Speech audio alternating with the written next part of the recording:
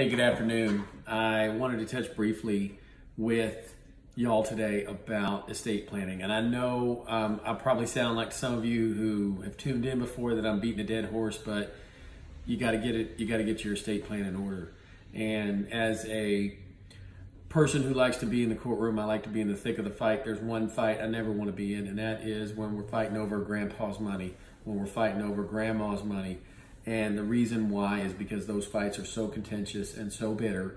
And, you know, you have a faction of the family that believes that they are protecting the inheritance from vultures. And then there's another faction of the family that feels that they're doing exactly that. And the point of it is that an estate plan is a roadmap for the people you love the most, so they know what to do when you're not around. And I don't care who you get to do it, but have an estate plan, because without an estate plan, you're left asking the court for dependent administration, which means you have to have permission to do anything and everything.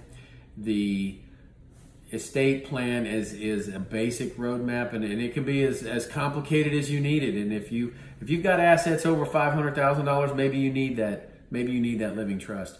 But at a minimum, you need powers of attorney to, so that way you don't have to have a guardian appointed if you become ill, if you have a stroke, temporarily disabled, hit in a bad car wreck.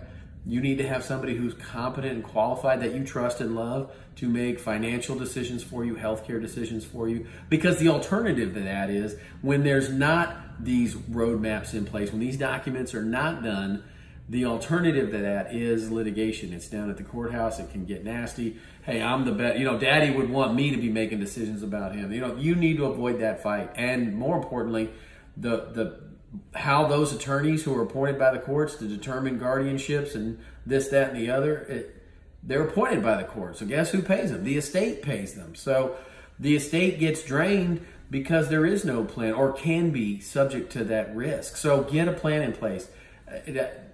I can't stress it enough. Get your documents in order. Get your life planning documents in order. Your powers of attorney, basic will. If you have a complicated estate, get a trust in order, and make your bank accounts payable on death so they avoid probate. There's all kinds of ways that you can prepare your family for the time that you may not be there for them, and I encourage you to do that. Anyway, have a wonderful day.